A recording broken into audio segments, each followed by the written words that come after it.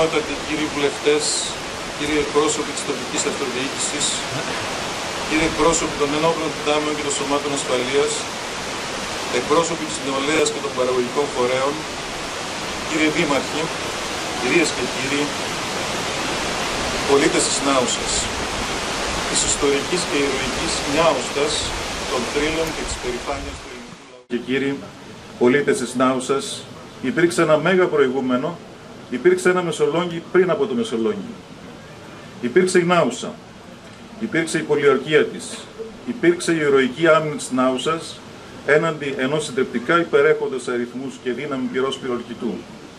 Υπήρξε η ηρωική έξοδος των υπερασπιστών της, υπήρξε η θυσία των σφαγιαστέντων. Και υπήρξε επίσης εδώ ένα ζάλογο πριν από το ζάλογο. Υπήρξε η Αράπιτσα, υπήρξαν οι μανάδες και οι παρθένες της Νιάουστας που προτίμησαν να πέσουν από ψηλά και να πνιγούν στα νερά της Αράπιτσας, παρά να πέσουν στα χέρια και τις διαθέσεις των ορδών του Λιμπουτ Πασά. Πιστεύω πως αυτό έγινε περισσότερο για λόγους αντικειμενικούς, όπως είναι το γεγονός ότι η ελευθερία άργησε να φτάσει στη Μακεδονία και τον ελληνικό βορρά. Έχουμε μια σχετική εξήγηση του γεγονότος σε ένα δημοσίευμα που ερανίζουμε από μια παλιότερη εφημερίδα της Θεσσαλονίκης. Λέει: «Δεν εγγράφει ακόμα η μπαλάντα των βορείων ουρανών, το μέγα έργο που συνεχίστηκε στη Μακεδονία, όταν χαμολογελούσε η ελευθερία στη Ρούμολη και στο Μεριά, πλάκωσε τις μνήμες και τα γεγονότα. Άλλα 100 περίπου χρόνια σκλαβιάς έθαψαν βαθιά το ιστορικό υλικό, το σώμα των αποδείξεων. Αλλά έμεινε ζωντανό το πνεύμα, σαν φως κεριού μέσα στη νύχτα».